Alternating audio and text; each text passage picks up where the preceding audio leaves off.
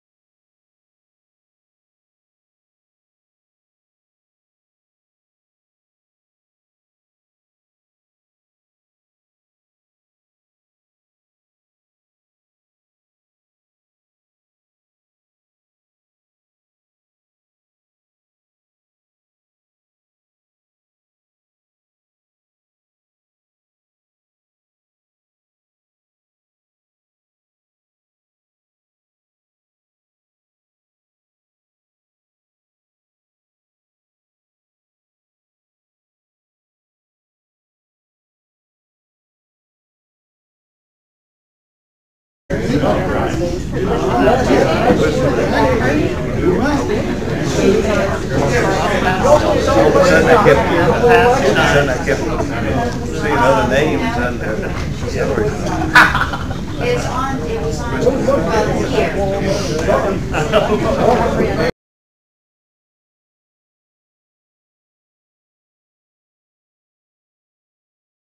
Let me see.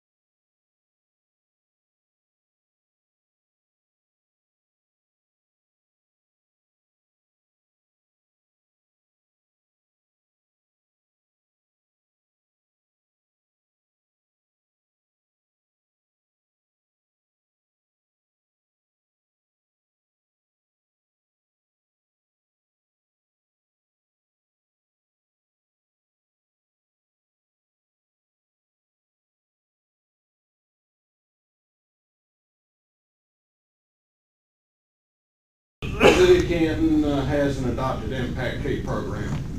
The state of Georgia's impact fee laws does specify that the city has to prepare an annual update of the capital improvements element in the 5-year short-term work program, which is part of Canton's comprehensive plan.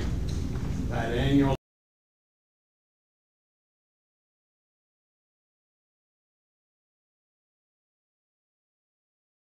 that are collected through the impact fee program.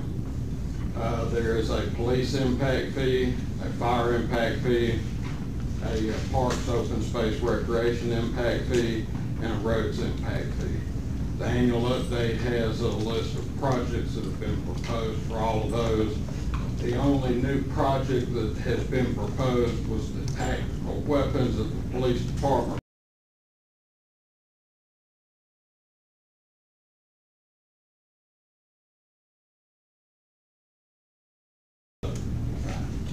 I think we did, I asked a question last time, what was considered a tactical weapon? And the chief submitted an additional response providing information for the mayor and council in regards to the tactical weapons. You know, so I assume we have someone that's going to explain that.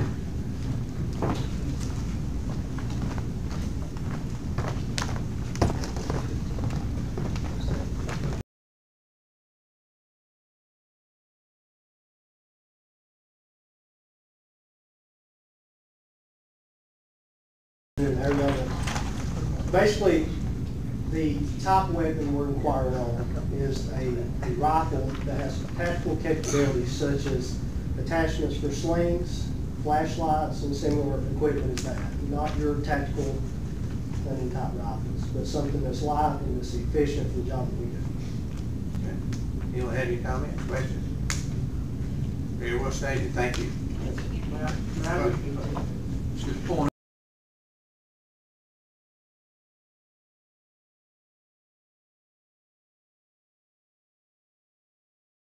Congratulations.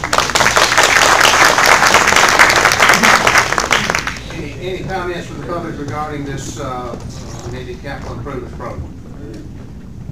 If not, we will close the public hearing portion of this, and we will call the regular council meeting to order. And if you will, please stand while we pledge allegiance to the flag and remain standing for the invocation.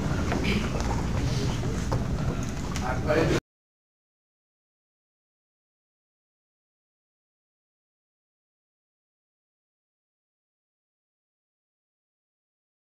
indivisible, with liberty and justice for all. Well, Father, we thank you for this evening, for all that are here. We ask that you be with those who could not be here tonight. We ask that you be with our country and all those who are overseas fighting. And we ask for peace. All these things we pray in your Son's name. Amen. Amen.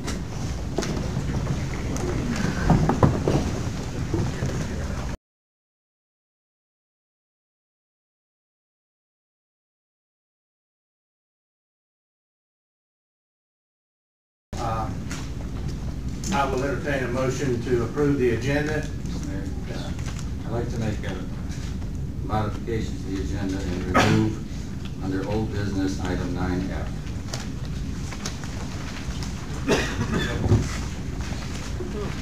Okay, we have a motion to amend. Any other amendments that need to be considered at this time? We do need to ask council to approve a resolution that would enable us to submit a pre-application.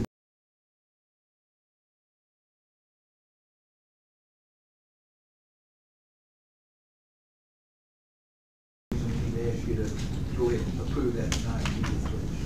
Okay, we'll make that item C under new business. Approval of trail strand application. Yes, sir. Got item C under Mr. Mayor, if you could also just, on the executive session, add that it be for litigation as well.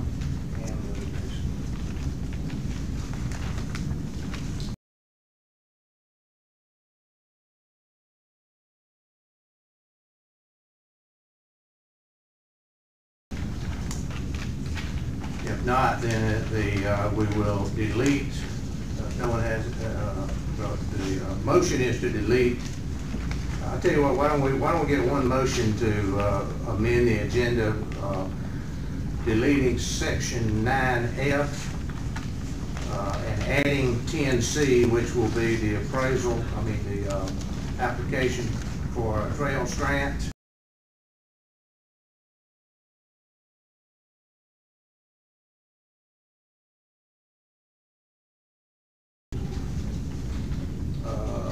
Okay, item D. Okay.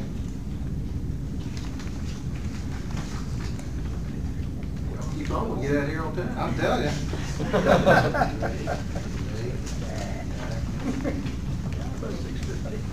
Okay, that's 9D is to be removed. 9F removed. 10C will be added with our others. Oh, and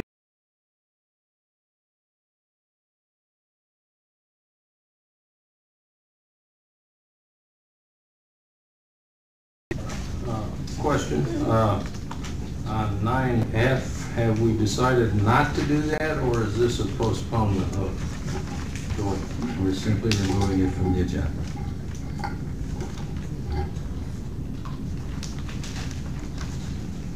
which means we're not doing it tonight. Right? Okay. At the last meeting, I understood maybe someone was going to contact someone to be here from the, what's it, from ecological planning?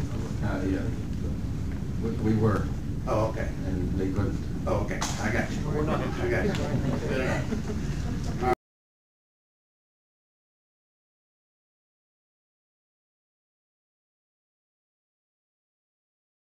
No. Oh, I'm sorry. All members voted for the motion. Okay. 10-minute public input period.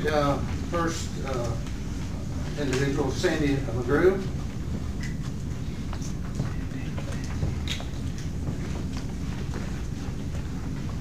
Mayor, Councilman, downtown's looking really nice these days. I'm grateful that you've made the entrance to the city more attractive. I think it's a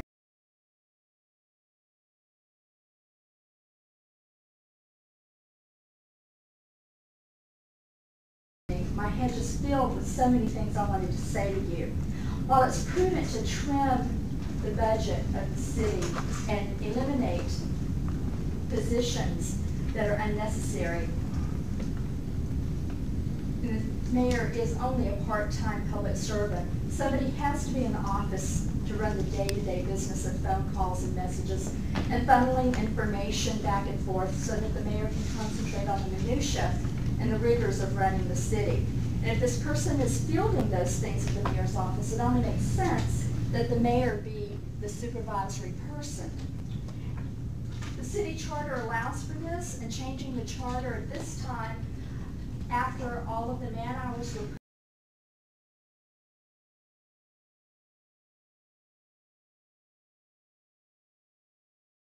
we feel it necessary.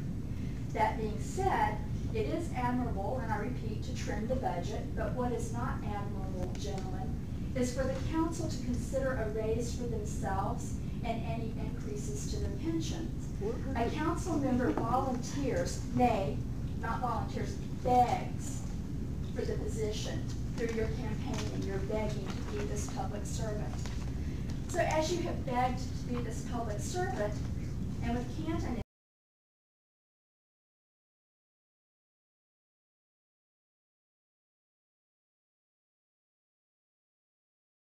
in salary is a profound slap in the face to any citizens in Canton. And for the council to take more money for themselves just sends a very negative message to the citizens. I do acknowledge, gentlemen, you are grossly underpaid. I know that you're here 50 hours a week, and I understand this. But leaders must set examples. It's up to you to show the citizens that time's tough, and we're going to take the hit just like you are. And it's only a part-time position after all. I came in this afternoon to see the council chambers to understand what improvements you're asking to be made. You have chairs and you have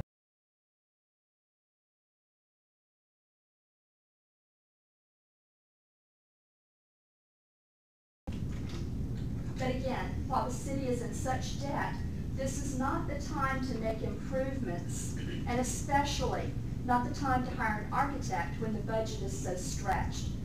I think you can make do with this current room for a couple more years until Canton city budget is healthier. I believe that the rental car tax is a sound way to gain more revenue for the city. We as citizens and you as leaders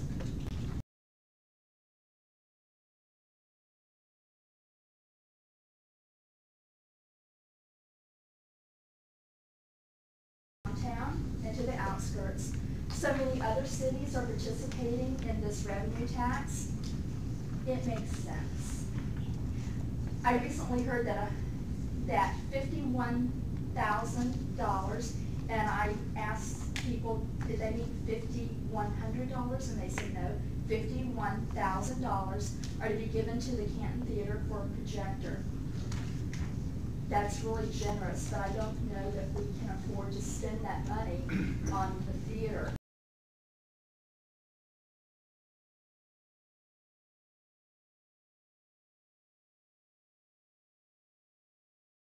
To live within their budget. Doesn't the city already cover a huge debt for the theater? No salary increases for city workers. Okay, times are tough, sacrifices must be made, but wait. Did y'all really spend $30,000 on Christmas decorations? At a time when the city has an enormous debt from the Reservoir Fiasco, $30,000 on Christmas decorations.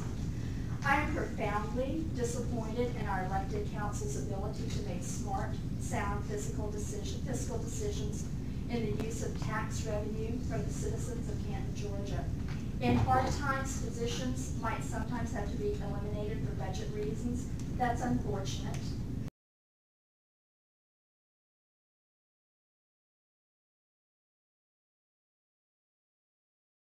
Frills. I repeat, if you at this time are cutting positions and spending money on frills, this sends a really bad negative message to the community. Thank you.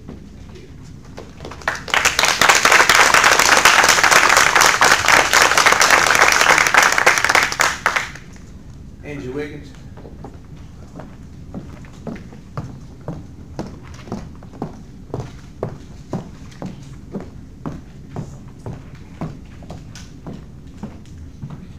Good evening, Mr. Mayor and Councilman. As most of you know, I'm Angie Wiggins from Enterprise Rent-A-Car. I'm the area manager over our local Canton branch. I'm also a native.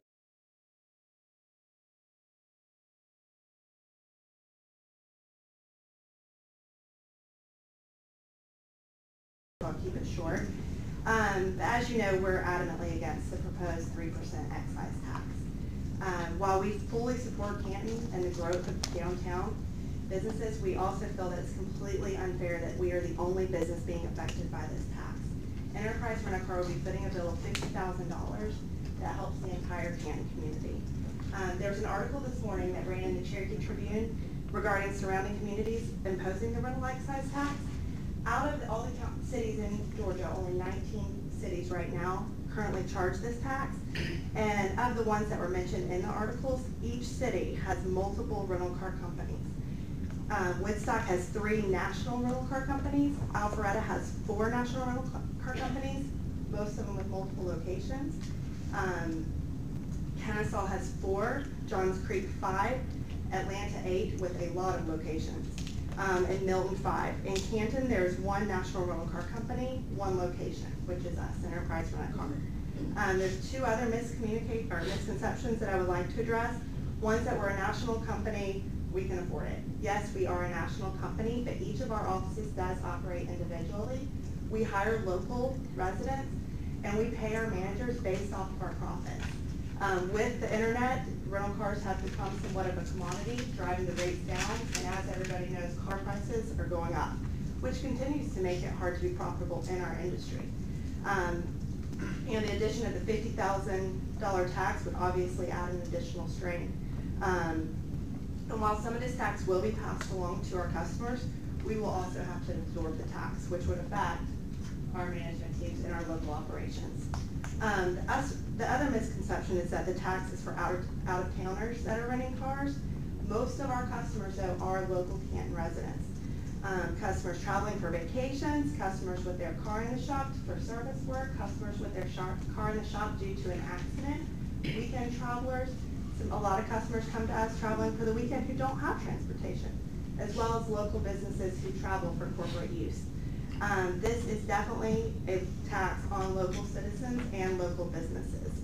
In closing, I think this tax is a very unfair burden put on one company. As a local citizen, as well as part of the business community, I definitely want to see a downtown that's prosperous, and we do what we can to support. That's why we made the decision a few months ago to relocate still in Canton. However, I don't feel that this proposed tax is the right way to go about creating it. I strongly urge you to vote against this tax tonight. Thank you. Thank you. Megan Griffin.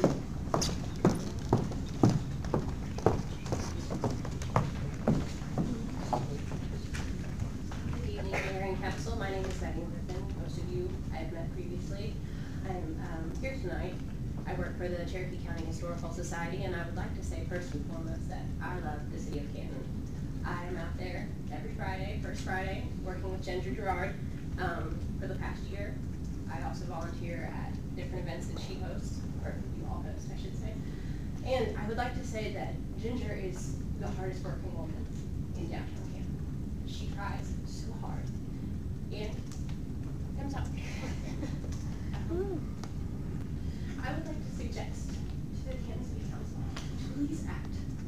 decorum and stop at the name call and personal attacks against citizens and employees and other people of this community.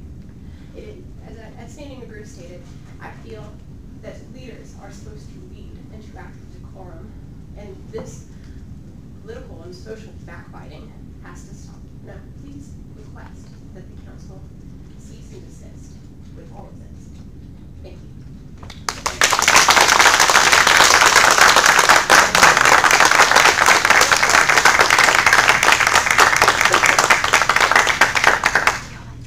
Daniel Schilling.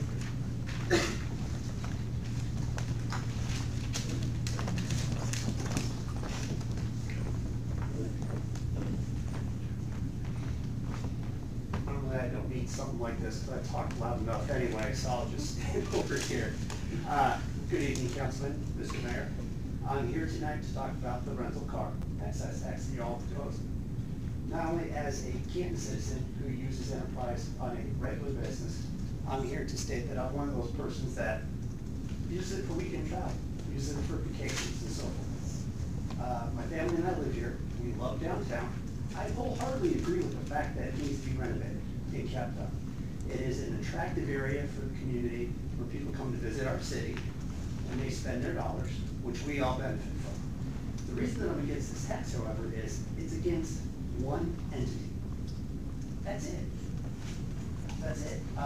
I would ask the councilman to seek other avenues, like for example, maybe a beverage tax, maybe another restaurant tax, so that the people that are actually going to benefit from downtown being renovated are the ones that are actually going to foot the bill. And that's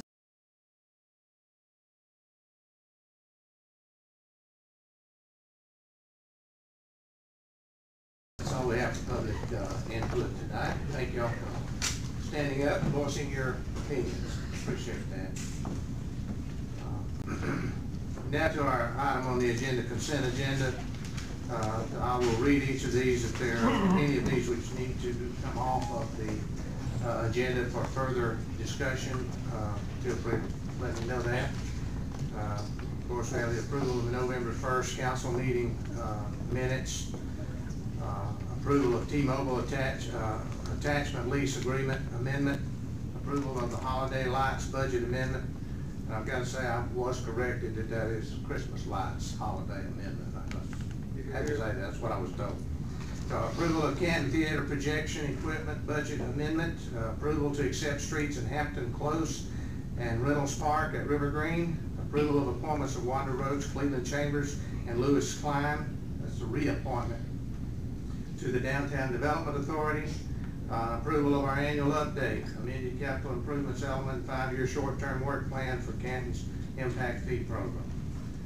Are any of these need to come off for further discussion? Mr. Mayor, I would like to remove the holiday lights because I think the first lady that spoke brought up some very good points, and we should possibly consider returning them. I know we've already approved it, but you know what? Maybe we should spend that $30,000. So let's take that off. Mr. Mayor? We will. Yes, go ahead. They're here. Okay. So that'd be a great thought, but they're here. Never mind. All right. Okay, anything else? Any other changes? Do I have a motion to approve the consent agenda? Second. Have a motion and a second to approve the consent agenda. Those in favor signify by saying aye. Opposed, no. All members voting for the motion. Okay, under old business, the enterprise, not the enterprise, but the, we've heard that, that's what it seems to be, at least that's what a lot of people think, that's the only thing it is. I was really kind of glad to see that the only opposition, or the primary opposition, is that there's only one a business here that would be taxed. Unfortunately, that is not correct. We have 3 rental car places. They're not national now, but they are rental car places. I don't know if Toyota, I guess it's, you know, if it's national or not, but they rent cars, as does the Canton Auto Exchange rent a car. So all 3 of these entities would receive this tax. So it wouldn't just be Enterprise. So I'm sure Enterprise probably may, I don't know how the Toyota leasing business is, but my guess is it's fairly substantial as well. But, you know, I've made no bones about how I feel about the rental car tax, because I feel like the General Assembly, in their wisdom, if that exists, sometimes I wonder, but in their wisdom, they gave the cities and counties the opportunity to utilize this as a means of funding. And so many cities have taken advantage of it. I guess we should, before we discuss this whole thing, we ought to get a motion, if there is a motion. I'd like to make a motion. You asked for a motion, here's the motion. It is hereby stated that the Canton, Georgia City Council affirms the great American principle of limited government intrusion and unnecessary taxation into the lives and businesses of our citizens. And in support of this principle, the City of Canton rejects the proposed rental car tax. Second. Yeah, motion is second. All right, any discussion? Mr. Mayor. Yes. Several things about the rental car tax. First of all, it is a pass-through tax. It's not paid by the car rental company. Secondly, it does not affect the base car rental price. The base car rental price is determined by a multitude of factors, one of which is competition. For example, in Woodstock, which has this tax, I can rent a minivan for 4 days from Enterprise at $90 cheaper than I can rent it in Canton. So having a sole supplier is a benefit to that particular business. We have all agreed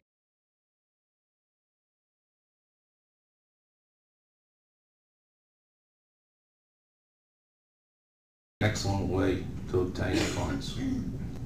Anyone else?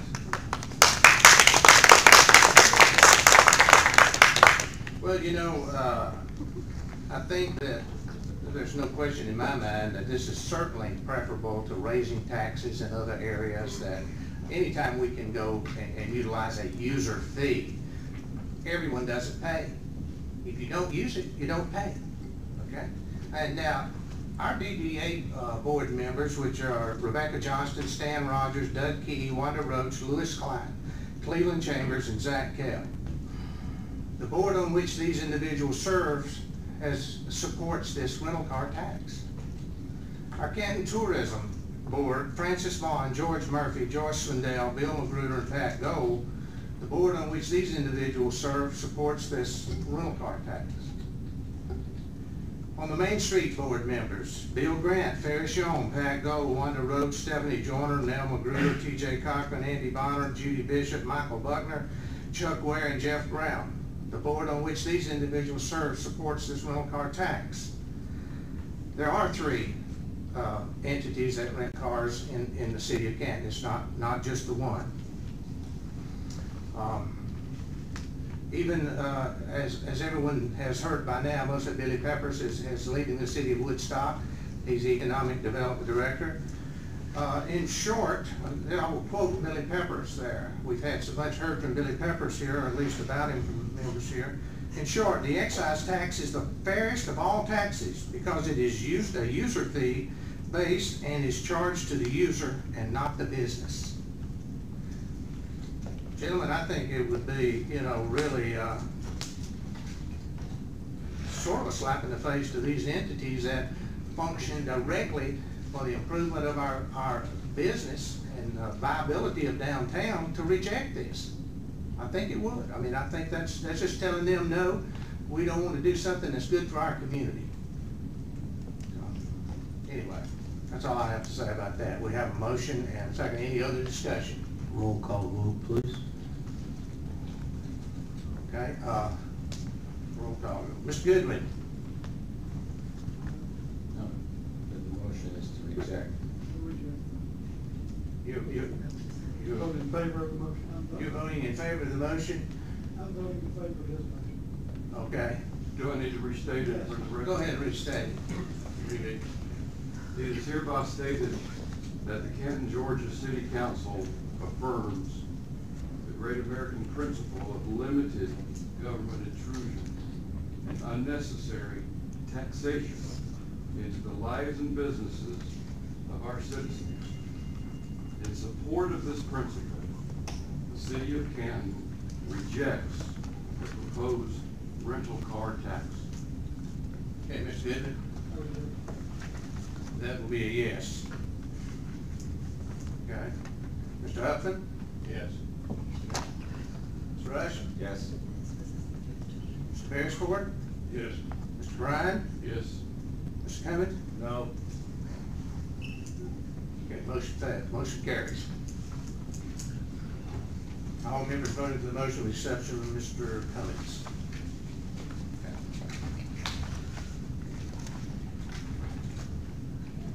Next item, action on sealing repair bids. Mr. Patton.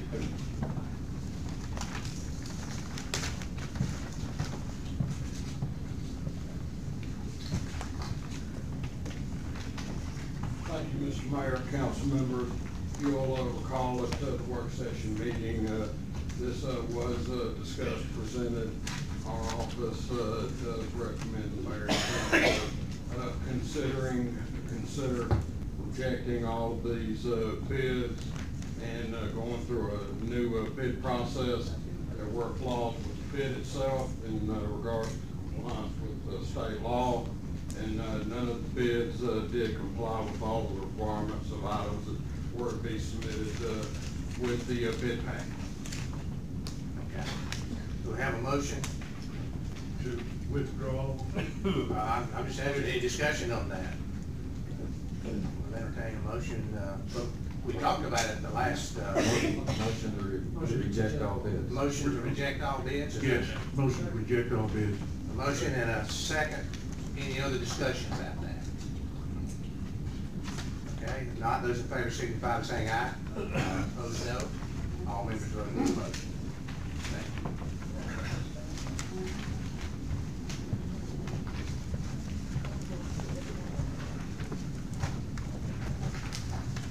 Discussion of possible action regarding hiring an architect for council chambers renovation. Councilman Beresford. Thank you, Mr. Mayor. In your package, you did find a document that states that here is a process that architect Mark Robillard would go through in preparing, overseeing, and supervising the renovation that we'd be doing in the assembly room. I guess that's what we call it. And I would ask that we would, or I'd make a motion that we accept his offer, and that's the motion. Okay, I have a motion that we approve the hiring of an architect for putting together this proposal and specifications and so forth for the council chambers. Second. Have a second. Any other discussion? Mr. Cummings. Yes, just one question of Mr. Patton. Having that he had done all this work and put it out to bid, is he content with Robillard being the architect on this? Have you consulted and in concurrence with it? Ultimately, that's a decision for the mayor and council to make in regards to Mr. Robillard. The mayor and council, there have been issues with services Mr. Robillard has done in regards to the renovation here at City Hall. Mayor and council did have issues with Mr. Robillard with the services that he has done with the proposed reservoir building, but that is a decision for the council to make. Mr. Mayor? I believe Mr. Rush. Yeah, Mr. Patton, the other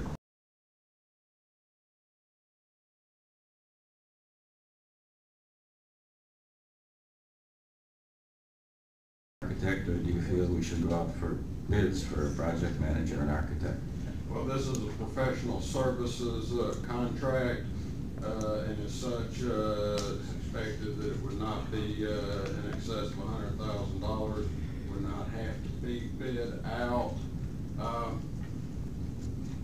Mr. Robillard, and I would hope that the mayor and council would work with Mr. Robillard as well as the staff in regard to the preparation of the documents that are prepared and that sort of thing.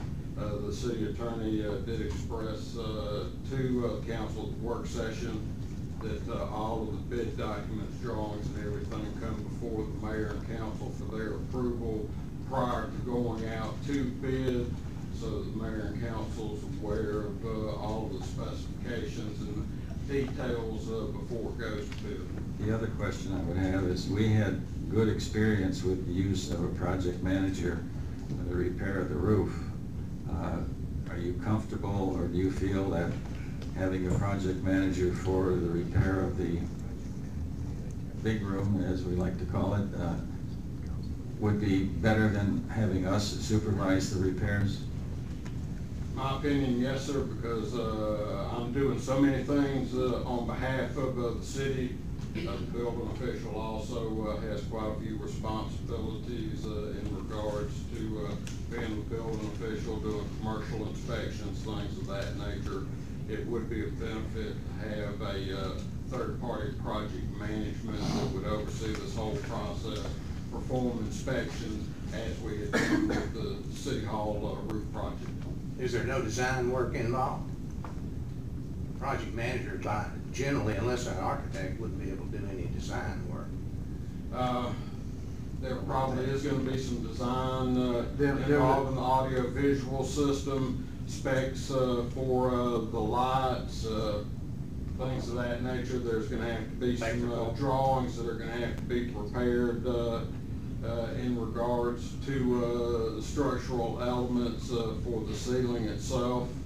I think the last project manager deal, which worked out very successfully indeed, but had to do with the roof. But I'm concerned that the renovation of that sanctuary there, council chambers, is maybe involve many more aspects that a single project manager might not be able to deal with adequately.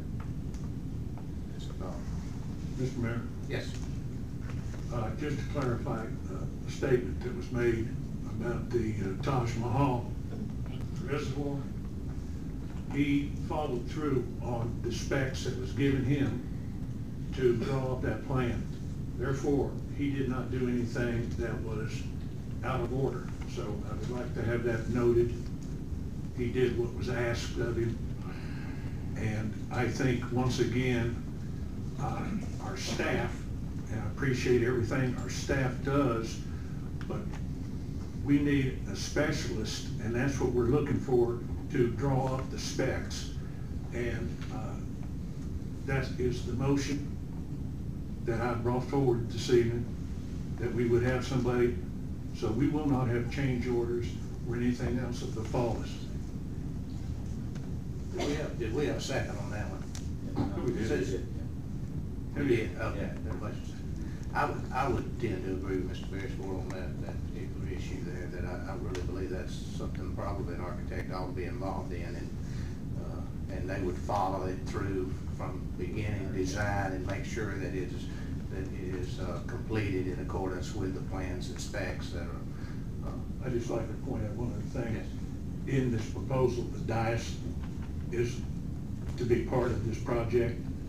The little conversation stand over there is going to be part of the project. So everything is, as far as we can foresee right at the moment, is going to be covered. So I'm anxious to get it moving and get this done so that we can move ahead. Right. Yes, sir, Mr. Mayor. I'd like to just clarify one possible misconception, and again, Miss Cindy that spoke first, I think you made some great points, but some things need to be clarified. This project is necessary primarily because there are serious roof issues in that room. There's possible asbestos in that roof. The roof leaks. The ceiling has leaked. I think it would repair the roof issue, but now the ceiling's actually falling down. There's every day they go in there and pick up pieces of that ceiling. We hold city court there on a weekly basis. So we have to use that room anyway. We inherited the room. That's going to be the bulk, the lion's share of the expenditures are repairs that are absolutely necessary and mandatory for the city of Canton to conduct its business. As far as the new digs for the council down there, I'd be fine staying up here as well. You know, I kind of like it. If I say something stupid, I can hide behind Big John right here. We got 3 toilets there that we can turn around and look at real close. You know, it's kind of a nice, cozy little feeling up here. So I wouldn't mind if we stayed. But the point I'm making is the new dais, is that how you say it? Dais. Stage area, it's a relatively minor portion of the overall expense that is necessary. Thank you. Anyone else? We have a motion on the floor. What's that? For approval for the hiring of the architect, Mark Robillard. Okay, let's just, those in favor signify by saying aye. Aye. Opposed, no. All members voting for the motion. We deleted D. It's a discussion and possible action on council's pension plan, salary increases and term limits. Councilor Rush. Thank you, Mr. Mayor. Let's deal with the term limits first. I think if I'm correct, Mr. Dyer, all we need is a resolution from council to request that the legislature approve term limits for elected officials. Right. Yeah, we don't need a motion or anything, just a resolution, right? No, I need a motion to approve the resolution. Okay, sorry. I'd like to make a motion, a resolution that we request the state legislature to consider or to approve 2 term limits for Canton elected officials, 2 consecutive term limits for Canton officials. What that means is anyone here could run for council for 2 successive terms and then take 4 years off and run again, or 2 years for council, and then if they wanted to run for mayor, there would be 2 years for mayor, then they could run for council again. But 2 successive 4-year terms. That's what the motion. Are you saying that you could run right after you are council, you could run for mayor? Sure. Okay. That doesn't count as... No, it's... And mayor could run for council. Absolutely.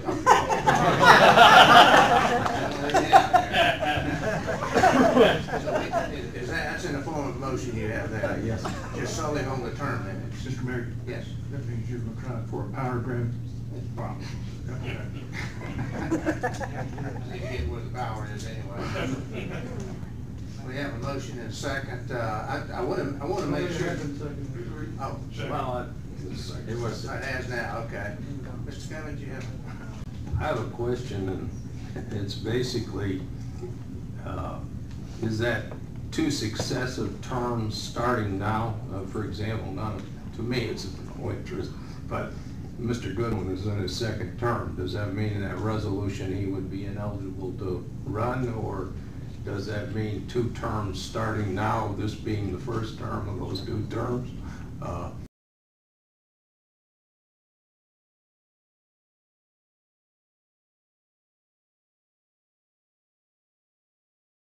In the details, as they say, and when the legislation is actually prepared, but that's a detail we would want to let the legislature. Wouldn't we want to see what the legislation said before we voted to send her through? Well, we can propose, we can draft the actual language we would like them to amend, to use to amend our charter.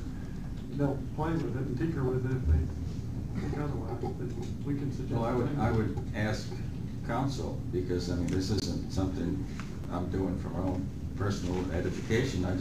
What does council feel? Should we limit it to 2 terms, retroactively, or 2 terms going forward? My assumption had been that it would be retroactive would apply to all current elected officials, and that's what I base my support on, is that, I don't would be believe you did that. retroactive.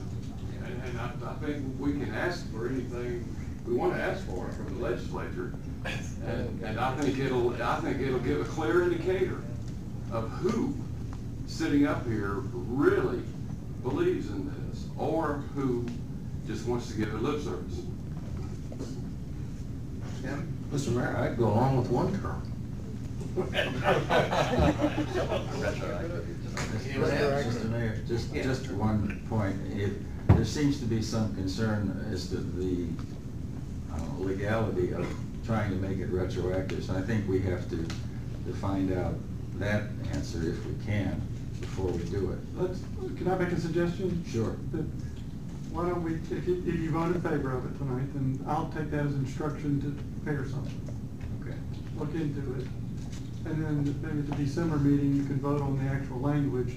I think the local legislators or group are meeting soon to adopt their rules, but in the past, you've had to have it down to them by a certain date in January. If I'm not mistaken, I think the local legislators are going to have their annual meetings with the local municipalities in December. I heard that the other day. Yes. So maybe that would be a question we could ask them anyway. But yeah, I think let's just vote on it for 2 terms and see where we go. Okay. What's good now? I think that here's the situation. I think that if I don't think it could be retroactive, because that simply wouldn't make sense that you could make something retroactive to an individual in office. I just don't believe you can do that. And it also would be, and the reason I say that too, otherwise you could have a group that maybe just wanted to get rid of the mayor. I support this issue unless it was retroactive. You see, this will tell you who's really in support of term limits, which will work out if you make it, if it's not retroactive. If Jack wants to run next time, he can run for two more terms, but then it's over with. Okay? And so that really begins to work in your term limits. So if you're really for term limits, whether it's retroactive or not, you'd almost have to support it, I think. Okay, we have a motion in a second. I'm still not sure what the motion says. Is it retroactive or is it not? I don't know. Can we put it retroactive in the, I hadn't thought about it too much really, but. Let's just make a suggestion that you folks decide what your preference is, and then Bobby can determine what you can achieve relative to that preference. If you prefer retroactivity, he can inquire of the Legislative Council and General Assembly if that's legally allowable. If it's not, then you would have to go with the non-retroactive. Can we do that in the meantime? I think, if I may, Mr. Mayor, I think what we have to do is, in order for this to go through the legislature, it has to be 100% approved by the council. There can't be any dissenters. I think if we say retroactive, we're going to have dissension. So I would just say 2, am I correct? You're definitely going to have dissension. Exactly. And so I think let's just go for 2 terms and we'll see how that works out. Because I really believe if we try and make it retroactive, it sounds vindictive. Any other comment? Those in favor signify by saying aye. Aye. Opposed, no. All members vote for the motion. All right. You still got a couple items there? Yeah, the other is the increases of salary and the freezing of the pension plan. My suggestion earlier was that at the end of the, we can do this now, but it wouldn't take effect until the next election period.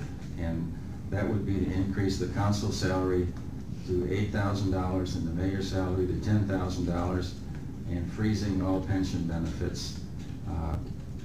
And here's one we're not too sure of whether we can, but what I'm saying is newly elected officials would get the higher salary and no pension. And if we can do this, current council people and the mayor who are not eligible for election next year, they have the option of either freezing their pension and taking the higher salary, or keeping the lower salary and continuing to accrue the pension until their term ends. Then at the end of their term, the salary would go up and the pension would disappear. I think if we can do that, I don't know if we can do that. I'll sort that out a little bit. Well, all I'm saying is that at the end of your current term, your pension freezes. Sure. And then if you're re-elected, when your pension is frozen, your salary goes up. If you elect not to freeze your pension, say next January 2015, I guess, 14, if you elect, you can freeze your pension and take the higher salary. If you're accruing pension, say in your case or Jack's case, where you're accruing pension 6, 8 years, whatever it is, you can stop the accrual and take the higher salary, and then that would be end of the pension. Or you can keep the lower salary and continue to accrue the pension for the following 2 years when your term is up. Mr. Mayor, I'd like to split the two. That would simplify it.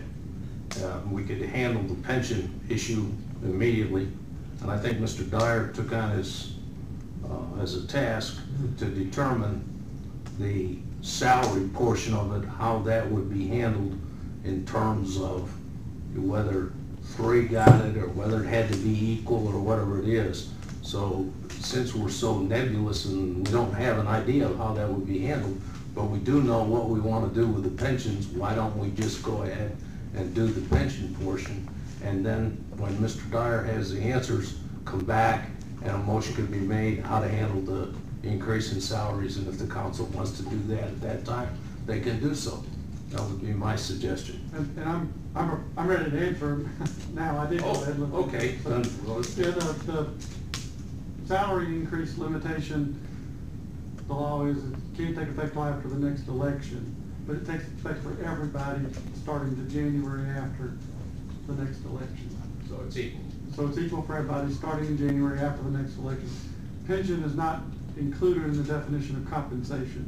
So pension can be dealt with anytime, no limitations dealing with elections or terms.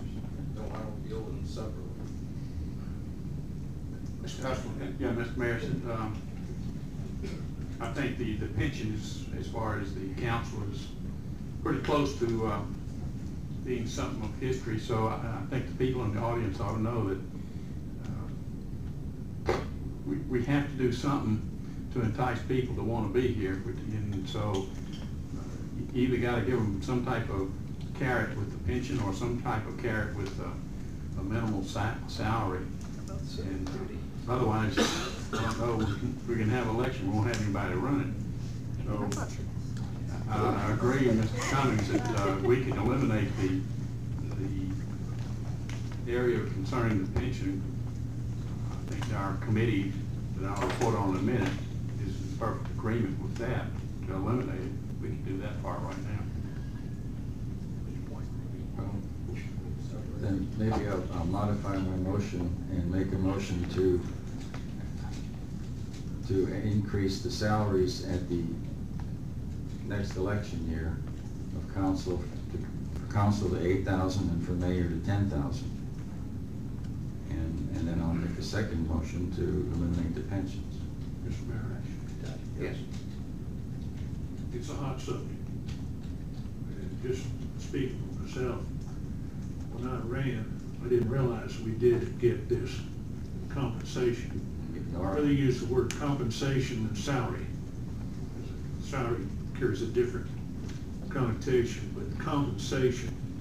But also, some months, a year or so back, we looked at the cities in and around Canton and seeing what their compensation is. And I don't know what it is now. And if we're handling this hot potato, I'm saying if we are throwing out a number without knowing what the other cities within this area are compensating their council members and mayor, we should make it right as far as the pension, I'm fine. Separate the two, the pension can go. But also at the same time, it should be noted for the citizens that the pension is a big money maker for retired council, because it goes on and on and on. So there will be a major savings if we do this, and I don't want the citizens to be thinking, oh wow, here they go and make themselves well off, whatever. That is wrong. That is wrong.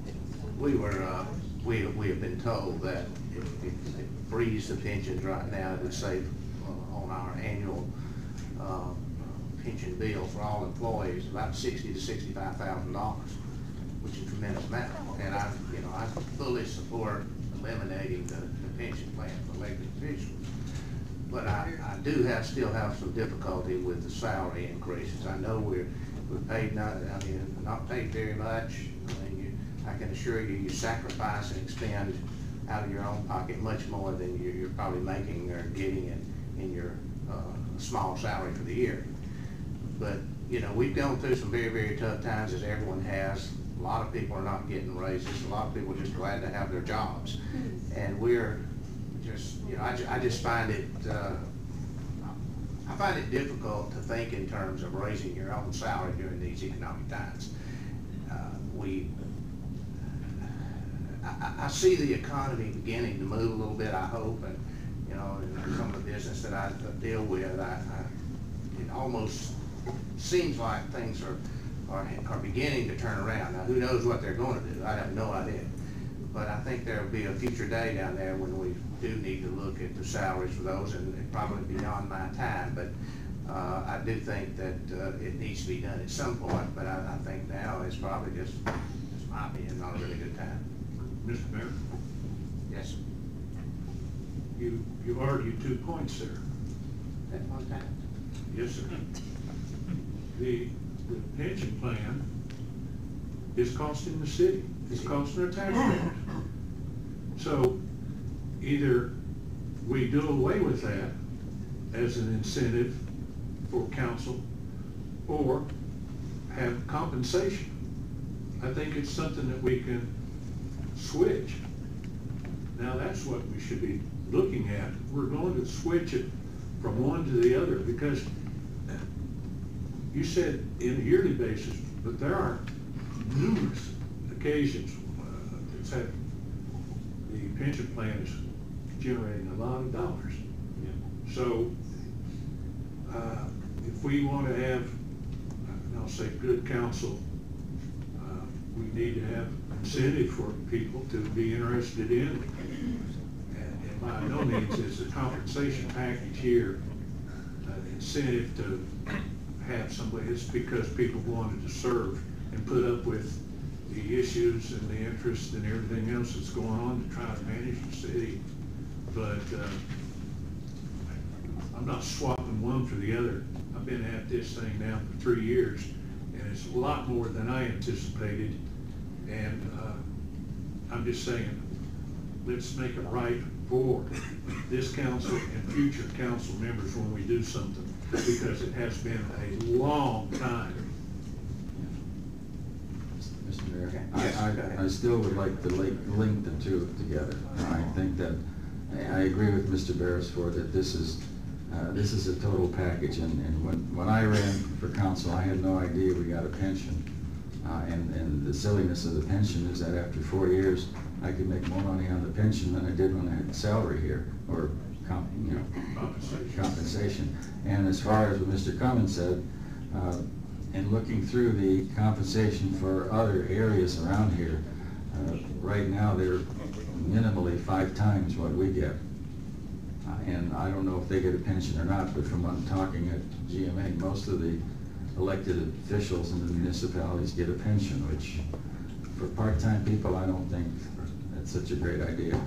Mr. Cummings? Yeah, I talked to a former council member from Holly Springs just today, and he said he used to get $500 a month, plus they had a pension. I don't know what the rate of the pension was, so I mean, we can, you know, you can link them together, you can separate them, but I think we want to get rid of the pension is what we've been talking about. Mr. Ryan? Yes, sir, Mr. Mayor, I think we need to, again, make it clear that the raises we're proposing would not be raises for ourselves.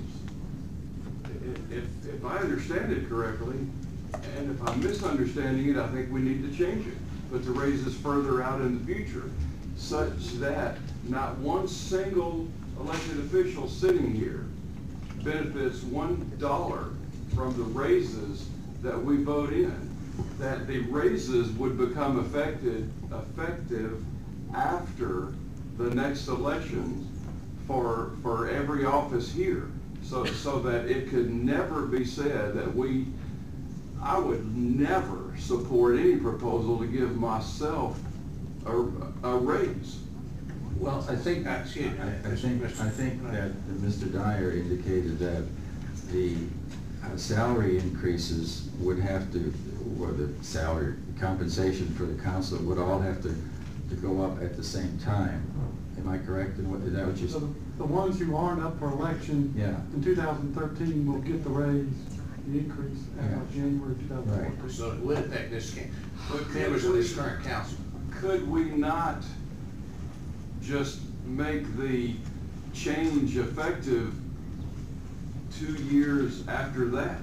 So we would assure that nobody here would be voting themselves a raise. Yeah, but I mean, you're talking about binding successive councils at that point. That's what we're doing anyway. That's what we'd be doing anyway, binding successive councils, because 3 of us would maybe not be here to enjoy What the I'm saying is, if you vote now for an increase to not take effect till January 2016, which would be, all of you would have run for re-election by 2015, right? Why could you just decline to accept it? If it's an ethical issue or moral issue, you just don't accept it. Good point. Yes, go ahead. Before we make any decision on this, I would like to see it straight.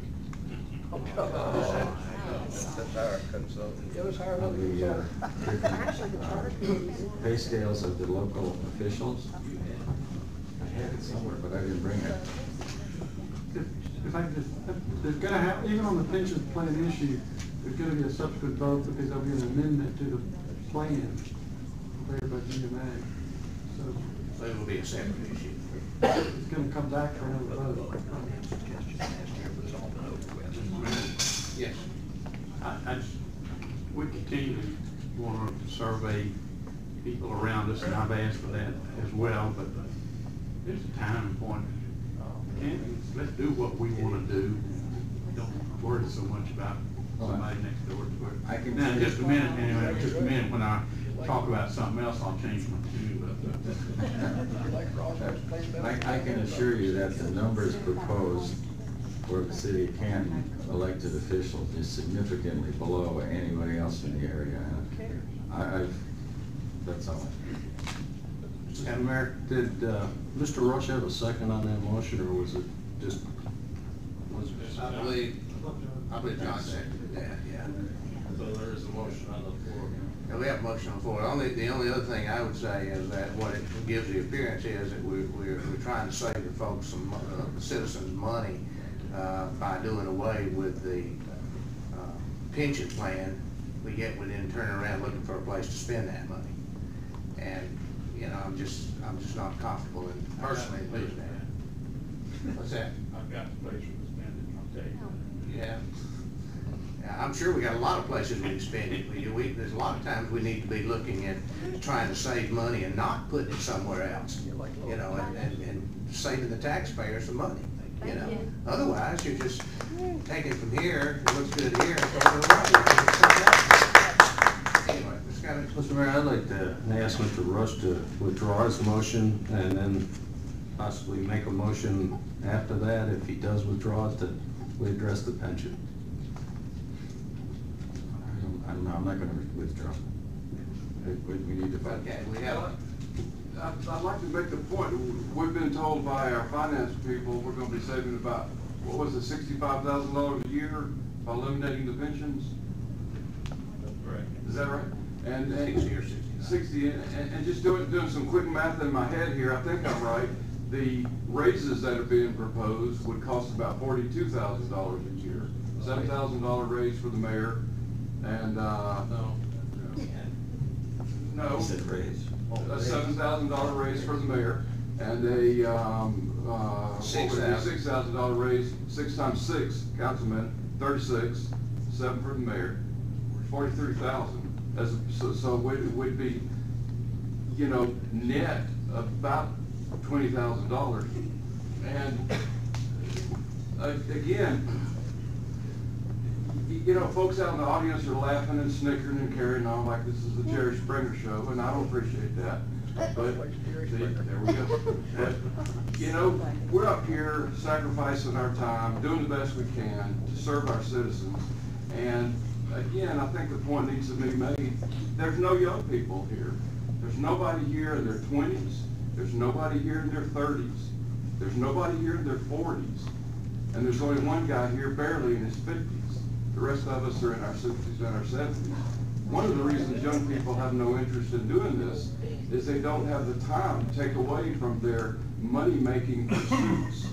I do believe that there are some younger people out there that would consider running for this job if it was at least a close to fair compensation for their time.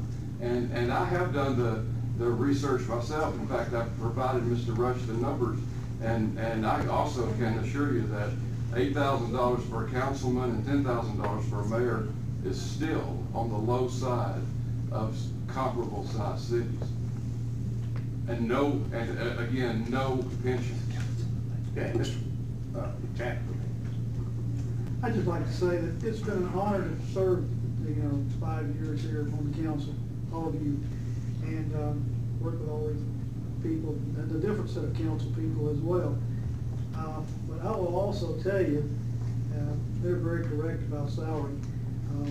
I was at GMA this year, sitting with a complete group of strangers, and sat with a guy who he was about 30 years old, and he was a new councilman. I said, hey, I like being a councilman. He said, love it. He said, I said, how big's your town? He said, 2,000 people, but 1,600 of them are inmates. So he was representing 400 people. And I said, what's your salary there? $4,500. I said, well, do you get any kind of compensation other than that? Oh yeah, we get retirement, we get travel, we get everything else. So for 400 people, he's getting $4,500 a year, plus the benefits.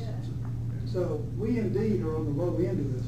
And I'm not pushing for a raise. I'm just telling you that this is a councilman that's 30 years old that came on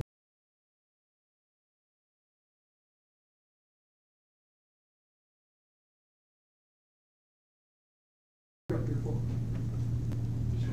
Yes. The motion. Sure. Mr. Rush, go ahead. You want to read it, Susan? I can. He modified his previous motion to increase salaries the next election year to 8,000 council members, 10,000 for the mayor, and then he made a second motion to eliminate pensions. No, that was, I rejected that. It was all tied together to raise the salaries at the beginning of the next election year to 8,000 for council, 10,000 for mayor, and at the end of the current terms to cease the pension accrual for all members of council. Excuse me, the increase following the next election. Well, that's what I meant. It's going to affect January 2014. Yeah, January 2014. And a motion should also say that the ceasing of the pensions, as I understand it, will begin at the end of each of our respective terms. I believe that's what I said. I don't think she has that in there. Okay. Gonna call for a vote? Yeah, we have a motion and a second there. And I think everyone understands we're talking about both items together.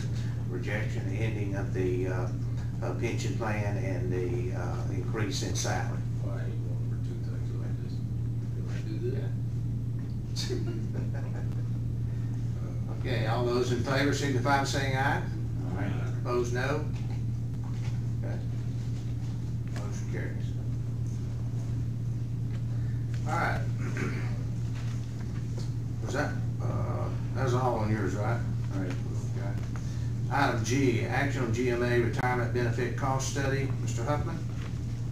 Yes, for some that might be in the audience because of some of the conversations we've had, there is a committee which Mr. Cummings and I are on the committee, and us along with our HR director as well as our mayor sits with us, and Mr. Wood, our city manager. And our goal is to try to develop a retirement plan that's good for our employees, at the same time that will save us some money and bring our retirement plan more in line with some of the trends that are going on in the insurance and retirement business today. And I just gave you, we've had about 4 meetings. The last one that happened to be this morning.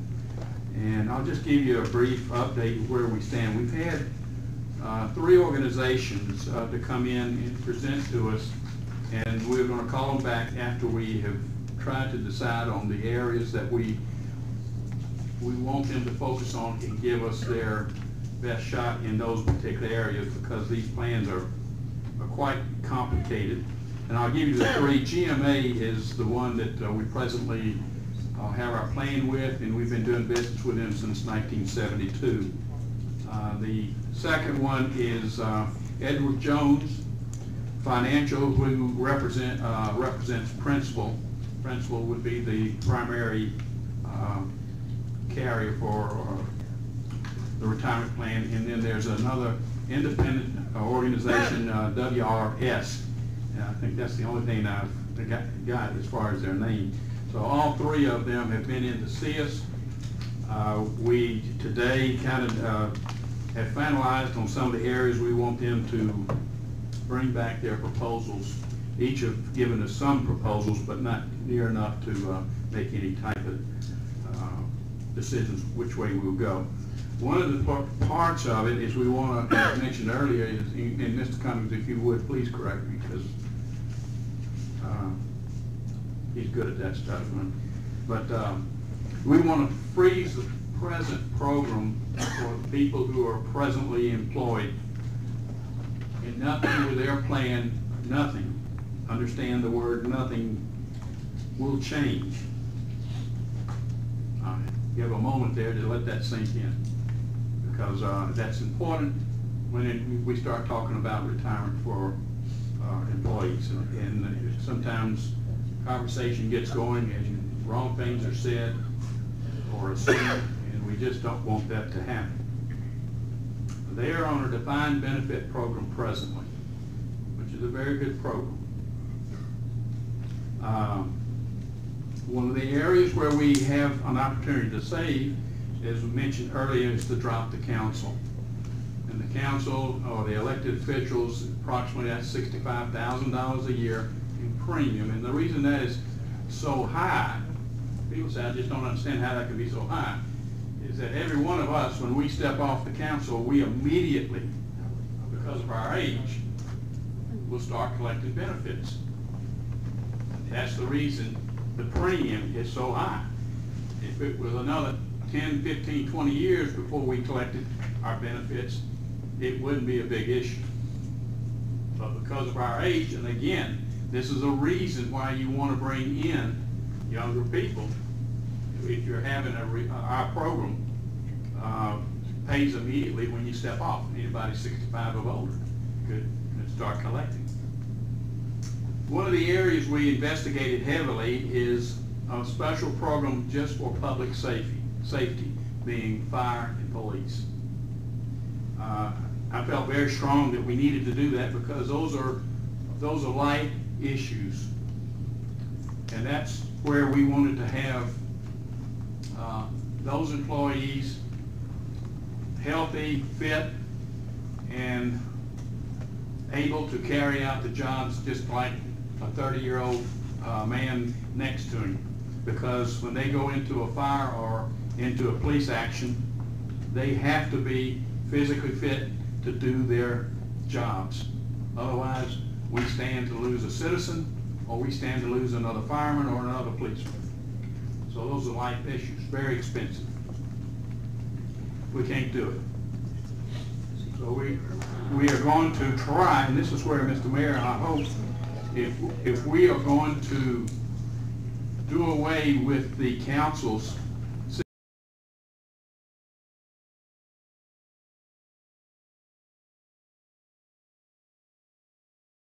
years additional health requirements, which would mean exercise and healthy living for our public safety.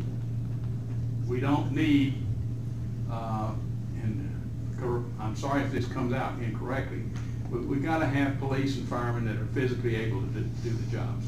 And I'm 70, so when you get up in age, you just can't do what you used to be able to do. So, Mr. Mayor, I'm hoping that we can take that $65,000 and apply that towards a health program for all Canton employees, not just the public safety. We have a relatively rich program. Council members, you have in your handouts, booklets, and you can see in section 4, I believe it is, in the back, and you'll see the blue pages, and it's a study from GMA showing the various comparisons of the city programs. And I said earlier today tonight that I wasn't too keen on comparing, but here I am. But our multiplier, which is a key factor in what we pay, is 2.5, and they range for each city. Bear with me 1 second. They range, here we go, as low as 1.25, and it goes up to the highest is 2.5. There are only 3 cities in the state of Georgia that have 2.5 as a multiplier. We're one of them. There's an opportunity for us to save. So we're going to ask GMA and the others to address that issue so that our premiums will be reduced. We're also going to look for new employees a defined contribution plan to where they participate in their retirement plans. And I think most everybody here are familiar that you can't depend on a Social Security and a defined benefit plan only anymore. You're going to have to do some of your own savings. Well, the younger people who will be joining the city will probably have the opportunity to work with a defined contribution plan to where the city will match what they put into it. We will match up to a certain percentage. Those numbers, we don't know what they are yet. But that's what we will ask the 3 potential vendors to supply to us. I think there is, in our council, I am going to ask, or let you know that to do these studies, the actuaries, it's rather involved, and it takes them anywhere from 3 to 4 weeks to do an actuarial study based on what we give them. And we have to give them all the census of our employees, their age, how much they make, how many, everything. And they take all that and they put it into the computers and they come back with some numbers for us. To do that study, GMA wants $1,700. And I'm going to ask that the city give us a nod on the $1,700 to see where we are. But we couldn't spend the money until we had narrowed down what we think we need. I have a question. I think I understand what you're saying about GMA making the study, but we'll actually have 2 questions. If GMA makes the study, is it a study that's sort of biased in favor of GMA as opposed to the other 2 people you mentioned? I don't know that answer. And the other question is, we've been talking about pensions for, well, a couple of years now. And about a year ago or so, we had another company come in and give us this presentation. I didn't hear that company in the three that the committee had talked to. Is it because that company opted out, or we chose not to go with them? It was their choice. I did go and visit with a representative of that company, and they opted out. Okay, that's what I want to know. And in the study, $1,700 isn't a lot of money, but if I'm asking somebody to give me a study to tell me why I should do business with them, I kind of want to. Well, I failed to mention something, and you bring up a good question, Mr. Rush, and I'll try to answer the best I can. Because GMA is who we've been doing business with, they have an awful lot of information that will be very beneficial to us. The others surely can do the same if they choose to do so. One area that we must pay close attention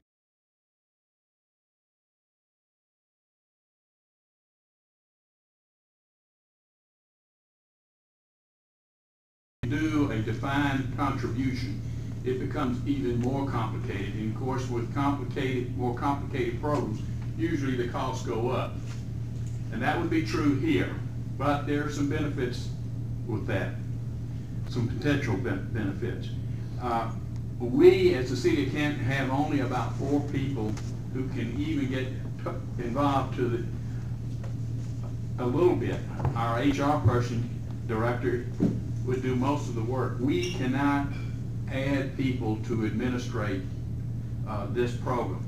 If they cannot administrate it totally, do what most people would call a turnkey, that will probably be a very big negative for their proposal. We cannot take that on. And one of them would require us to take full fiduciary responsibilities, which would be one heck of a lot of work for us and a lot of responsibilities. And I'm not sure we want to do that. But if the others want to do that study, we will supply them all the information. Anything they ask, we will give to them. That question, if that party that is going to require us to do all that, is that part of the 3 that you named? Yes. Then why are we even entertaining that one? I'm not sure I understand, John. You said there's 3 that you're looking at. Yes.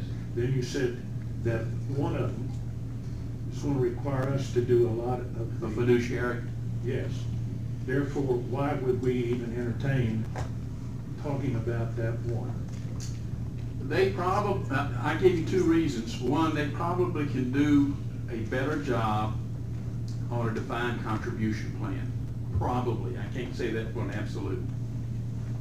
The other reason is that when you do a defined contribution and you got an employee putting their own dollars into a program with the city doing some match, that individual will have the responsibility to determine how he or she wants to place that money in different programs. The one that you're referring to, Ms. Beresford, has a better network of financial advisors that can work with the individual employee, not only on what the city has to offer, but in addition to that, any other things that they might have as far as retirement, basic insurance, just basic financial. Anyone else? Mr. Hoffman, if I just wanted to add, one of the things that you didn't bring out is that the defined benefit plan that we have for existing employees could be separated if we decided to go with the defined contribution plan for new employees, and they could be by separate vendors entirely. It doesn't have to be all in one vendor to handle both of those. So the second vendor where we would require more on our part could be just for the new employees, whereas we could keep the defined benefit, which requires less with GMA, or go to that same vendor. They don't have to be combined. Mr. Mayor, I would ask that you do some serious looking at the party, Marty? the party that you just said is gonna cost us to have additional work. We'll not see anything more. That one also is probably a little bit more expensive for us to do business with too. So it's getting close. It will take, just for FYI, it will probably take 3 or 4 weeks before we can get this study back. So it's not something that's moving lickety-split. Let me just push it one little step further. Please don't waste council's time with that. Okay. Anyone else? You have anything else? Okay. Anyone else? Okay. Thank you. All right, under,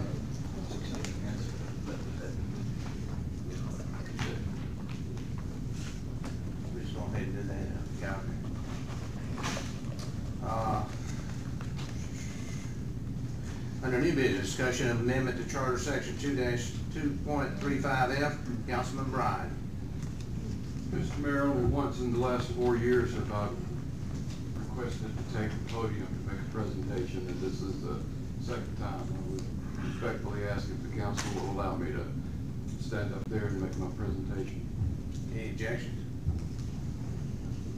Only if rebuttals are allowed.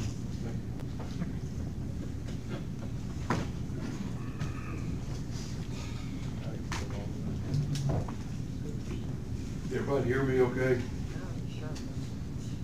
Okay.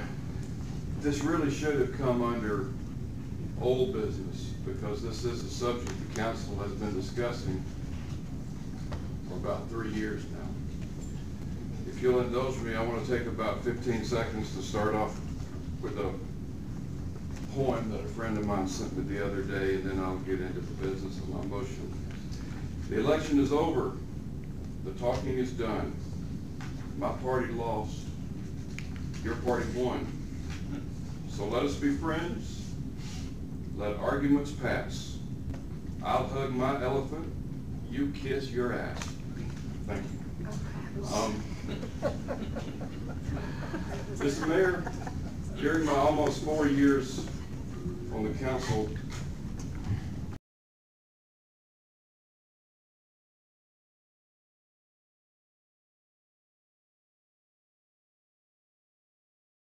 Mayor, I supported your initiative to replace the city attorney who had served us for many years. I supported your appointment as interim city manager while we searched for a new one. I supported you in your choice for our current city manager. You and I have had breakfast with Sam Olens in our joint efforts to sell the reservoir. You and I have together met with Dr. Petrozello in our joint efforts to retain the county's largest employer, which currently is still located in downtown Canton, but we are in imminent danger of losing.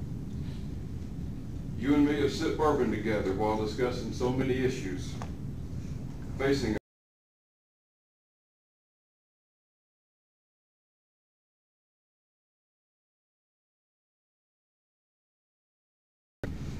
I supported you when you reversed your position on selling the reservoir. I reversed mine too, because you were right. I supported your position of not approving the SCADA system until you changed your position on that, and then I too changed mine to match yours. You and I together met with Governor Roy Barnes to brainstorm ways to restructure and reduce our debt, which we have successfully done. More than a year ago, I was the first member of council to support your excellent idea of a fire referendum, and I still do support that.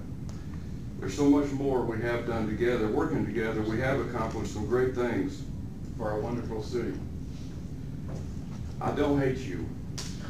I don't have some sort of personal vendetta against you. In fact, as you know, within the past 2 weeks, I've twice stopped by your office to reaffirm to you face to face that this money-saving proposal is nothing personal, nothing personal.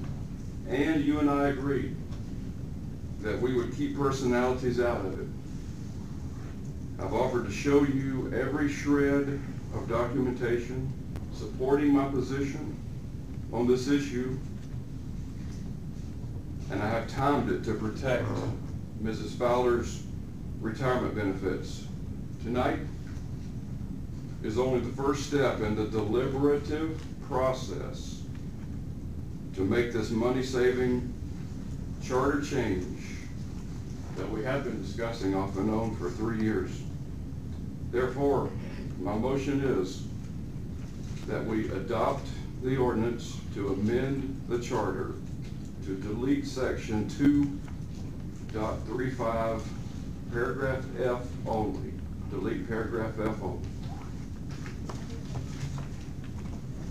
Okay, we have a motion. My first thought is that should go before a work session before it is actually voted on in this meeting. I don't know what the rest of you think on that. Should, I would think, go before a work session before we actually have full discussion before we cast a vote on this. I've made the motion. Second. A motion and a second. All right, so we're going to, I guess, sort of bypass our standard policy of going to the work session with these issues like this first. Any other discussion? Mr. Mayor? Yeah, yes, sir. You know, the charter that we changed this year took 15 citizens, better than 18 months. Took a committee internally to make the changes. It was a highly deliberative process. And it should not be changed just because a council member or members disagree with the mayor on whose decisions they're dissatisfied with. The adoption of the current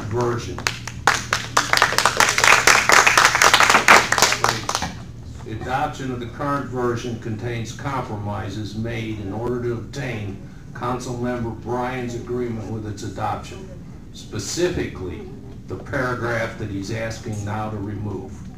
When the council voted on the charter earlier this year, I wanted a document that would be acceptable to all, not just one that had sufficient votes to pass. And it did so pass without any dissent. That's not true. That is true. It was a 5-0 vote. You were absent.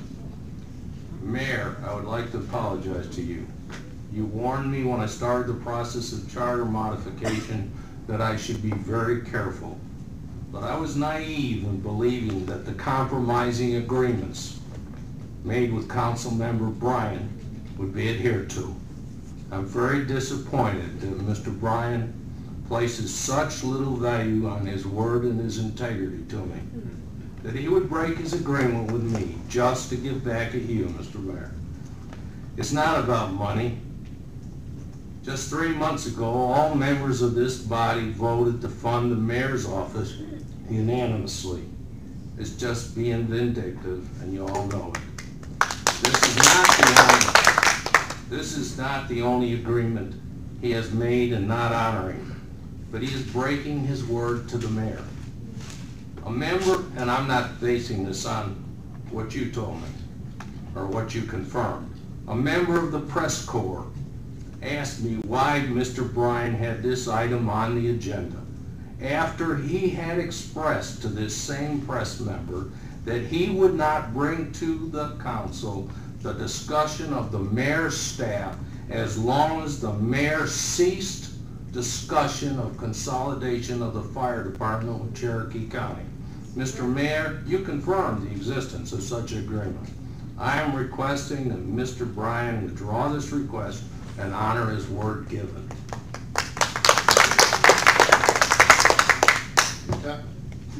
That agreement was with me.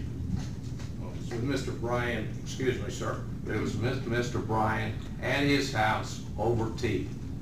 Mr. Mayor, did you and I not have that discussion? We did, and also I met with Mr. Bryan after I met with you. Any other? We have a motion on the table. We have a second. Any other discussion? Mr. Mayor, Yes. here's another classic example of how come this council has, by the citizens' input to us, referring to it as backbiting, can't get along, taking shots, and all of this. Now, what's interesting is, Mr. Bryant had brought up prior to this meeting in a discussion openly, and then we turned around and we had a beautiful litany of issues brought forward as if, whoops, a surprise, detailed down. So this is the type of stuff that we're going through. It's a shame. I hate to be a part of it, but it's the reality of how this is. I will say, additional point. This was created, not this issue right here, but it's a combination of all these issues.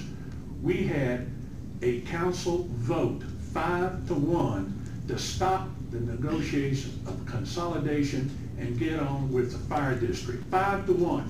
It didn't turn out the way some wanted it. 5-1. Therefore, we had to go back and have issues going. It's created additional issues. This point is not a shot at what you're all trying to relate it to. I'm ashamed that it's gone this far, and there's no way that this council is going to be able to continue to work when we have the undermining that's going on. We have emails that come out. Here we go again. We are going to have to try to get around the exemption of the senior citizens. We've moved on, Bond. We've moved down the road on that. We're in.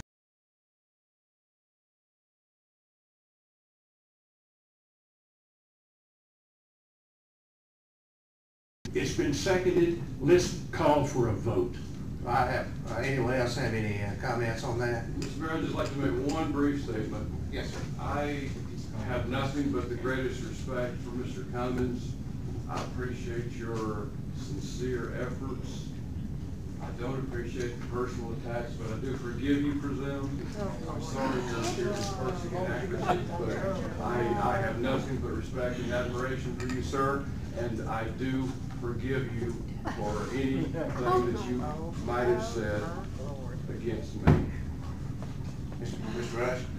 Only one comment, Mr. Mayor, and this is to the motion. And I have been saying for the 3 years that I've been on council that I think it's bad management policy for a part-time person to have full-time staff without regard to personalities. I've said that for 3 years, and I continue to say it. Anyone else? I'd like to have obviously I do disagree vehemently with this effort here, certainly. And to classify this or to call this a money-saving measure is just simply not true. I mean, we have had a council member promise that money would go to economic development, the EDA or Main Street or something, and that's, if you're taking it away from one and spending it somewhere else, I don't see the taxpayers realizing any savings at all. But you know, this whole deal is, the role of mayor, I think, has recently been questioned. The voters and the citizens of this city put me in this office to help them and to really oversee, I feel, the daily activities and operations of our city, simply as an extra set of eyes and as chief executive officer of this city. I listen to citizens and businesses of Canton and assist them with their issues and problems as much as I can. I have daily contact with citizens and businesses of this city, either by phone, direct in-person contact, or when I'm speaking to civic groups, homeowners associations, businesses, and among many others. Unlike many of those in city government, I have lived here my whole life, so far. And I have held public office in a variety of capacities. Whether it is in the charter or not, I am somewhat known to the voters and businesses of Canton as the point person for city matters. And I guess that's true of many mayors. I'm on duty 24/7, 365 to listen and try to resolve citizen issues. Here's just a sampling of the requests and questions I get as mayor, either at the office, at home, or somewhere in between. I get questions concerning everything from water bills, zoning, garbage, sewer leaks, street problems, street lights, storm water, litter along city streets and the interstate, business licenses, the reservoir, the smell from the sewer plant. Why is my water off? My power is off and Georgia Power is nowhere in sight. I guess I could go for Comcast tonight. I think we have situations this afternoon. Yeah. Please slow down those speeders on East Main. Please slow down those speeders on Riverstone. Please slow down those speeders on Marietta Highway below the high school. Why can't we have a red light at Bowling Park? Why didn't Waste Management pick up my garbage today? My sprinkler system can't possibly use that much water, can it? Would you check my meter? Why don't we have a steak and shake here? Why is construction taking so long downtown? What's going on at the police department? Where do I pay my speeding ticket? Why don't you straighten out that water department? Why does the Y charge so much? Who's in charge of parades, First Friday, Taste of Canton, and events downtown? Can I use the theater for a wedding? When are you going to fill that hole up where the drugstore burned? Can I play golf for free at the city's golf course? What do I have to do to speak at a council meeting? Why don't that person or department return my call? Why do I have to pay a sewer bill when I'm on septic tank? Can my church use the city's stage for a special event? These are just a sampling of the types of questions or issues that the mayor gets daily. But I couldn't answer all those by myself. I have an administrative assistant with more experience in local government than almost anyone else at City Hall. She takes care of many of the calls to the mayor's office. She assists me by bird dogging and problem solving for residents and businesses. I also have a staff member of the mayor's office, the Main Street director, who takes most of her direction from the Main Street board. Everyone can see the difference in downtown from just 3 short years ago. I'm proud of the employees that work for me in the city. My staff consists of Pat Fowler and Ginger Rard. Thank you for your help and what you do for this city. I may be paid on a part-time basis, but I serve the people full-time. The mayor's office is full-time.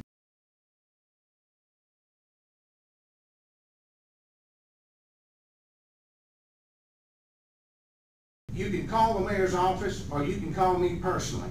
My personal cell number is 770-402-9322. Most of you already have that. Most of you have it. I am available. The voters put me in this office to help them. And that's just what I intend to do until they, the voters, and not this council, change their mind. Thank you.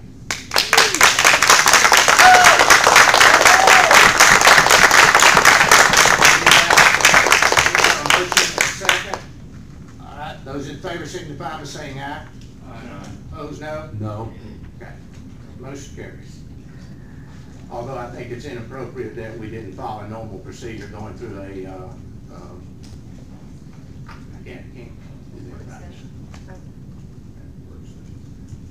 we have someone that'd like to speak. This council would like someone from the audience to speak. No. Is that a no? Okay, let's have a show of hands. We have a request to speak. Yes, those in favor, yes? No. Jack? Okay. Okay. No. Okay. You're elected representative, and you don't want to hear from the citizens? The next item, the acknowledgement of Northside Hospital Inc. as successor to Northside Hospital Inc. Cherokee Inc. Basically, as I understand, Bobby, you may want to elaborate on that. Are you familiar with it? Yes. It's just a change of name, I think. Yes. It's just acknowledging that the new entity gets the rights under that development agreement. It is a name change.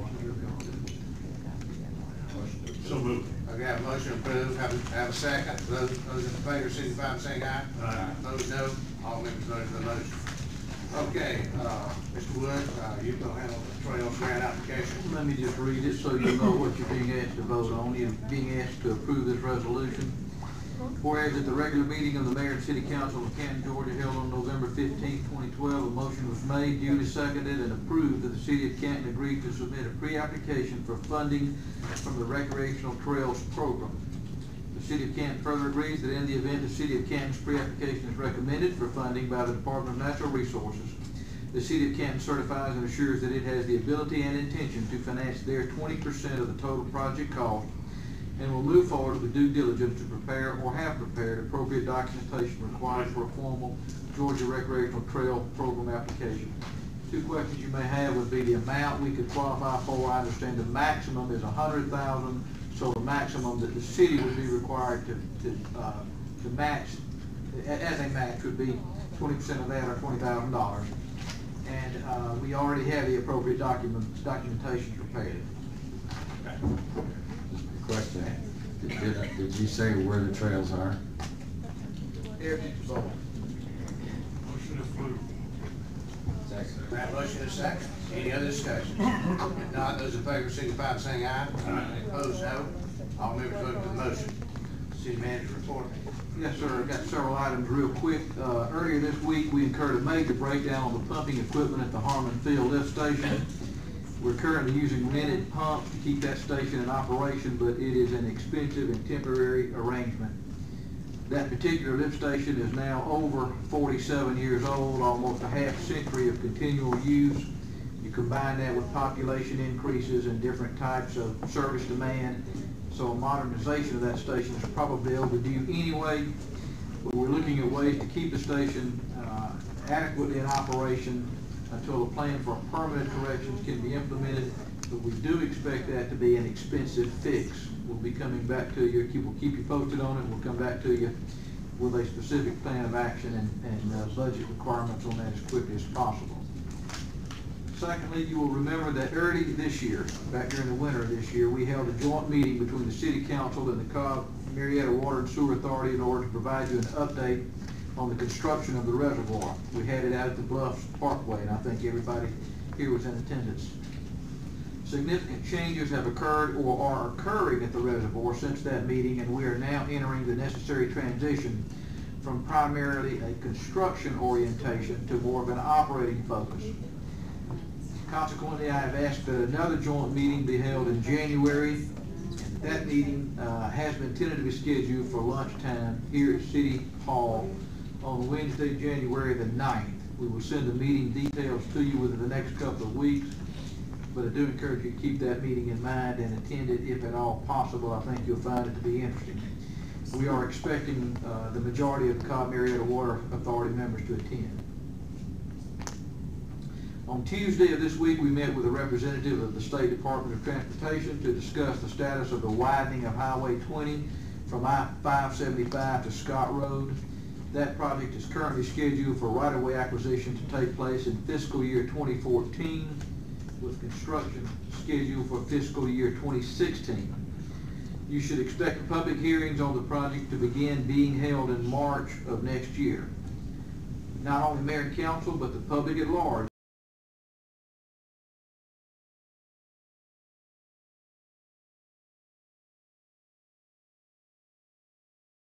and sidewalks on the Canton Marketplace side. So again, we want to encourage you to be considerate of the public hearings once those dates are established and publicized, and encourage you to attend and participate.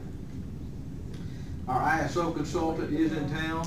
He is working actively with our fire department leadership to prepare us as fully as possible for our pending ISO evaluation, which may come as early as next month. Additionally, we are working to secure the necessary information for timely inclusion in the bond referendum program. And I believe that resolution will be on the agenda for the meetings in December. Finally, yesterday I held a planning meeting with our public safety and public works department heads to ensure that we are well prepared for any weather-related phenomena which might develop this coming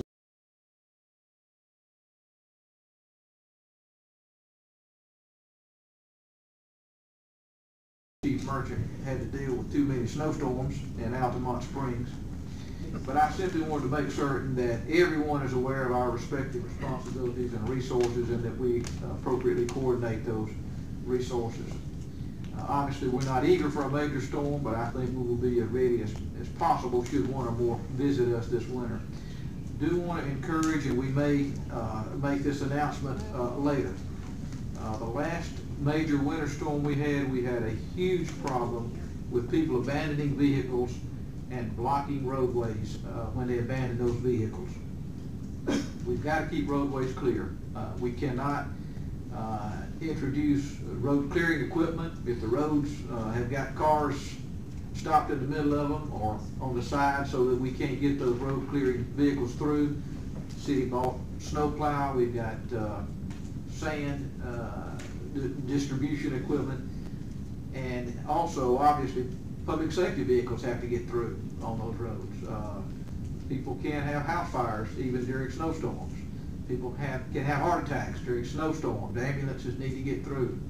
So we will be, as necessary, should we have that type of event occur, again, we will be necessarily towing automobiles to be able to provide clearance for public safety and for public works vehicles on city streets.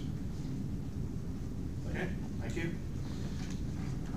Anything else there? Okay. On the mayor's report, I would just like to say a couple of things here. First of all, I'd like to say that I would like to thank that Charter Study Committee for all their almost 2 years of work, which has obviously been rejected by a number of council members here tonight. I mean, your time to them meant nothing, apparently, that I can tell. Also, I would like to say that I think we will move forward in the next short period of time to have much more discussion on this issue, and I think we will reveal the real reason for this. It's obvious it's not a budgetary reason because the money's been promised somewhere else already. So there'll be some, we'll talk about the actual reasons for the move here and why it's actually being done. And it's also interesting too to note that the charter amendment to remove the mayor's ability to make council appointments was removed from the charter now, simply because it didn't want it to look like it was piling on, so to speak, at one time. So at any rate, there's a lot of issues and discussion to be had about this before the final decision, and I think it's going to get very, very interesting, and it's not going to make this city look very good, I think, in the end. I hate to say that, but that's it. Okay, the next item, I'll entertain a motion to go into executive session to discuss personnel and litigation. Have a motion? Motion. Okay, those in favor?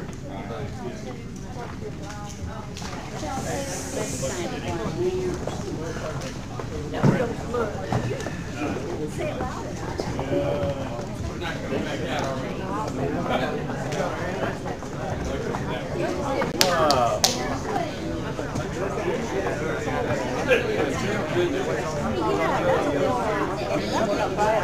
Make you proud, don't they? Is that part of their job?